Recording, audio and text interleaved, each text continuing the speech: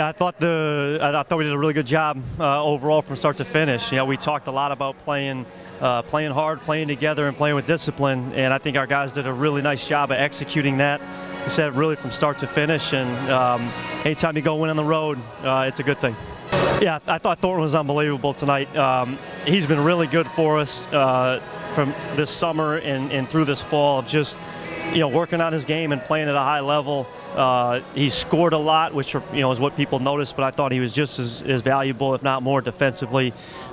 He takes on the challenge of guarding, the other team's best perimeter scorer, and I thought he was really good on that end as well. The two big keys tonight we talked about was keeping this team out of transition and keeping them off the glass. And one way you keep them out of transition is by taking care of the ball and shooting good shots, which I thought we did for the majority of the game.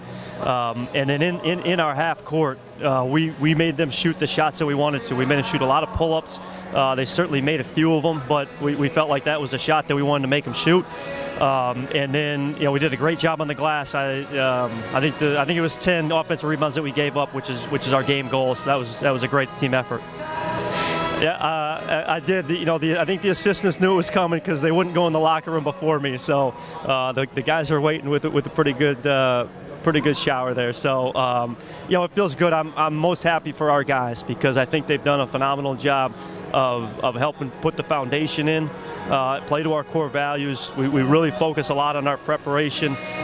Tonight was an opportunity for us to go perform, and they did it at a very high level, which was fun to see.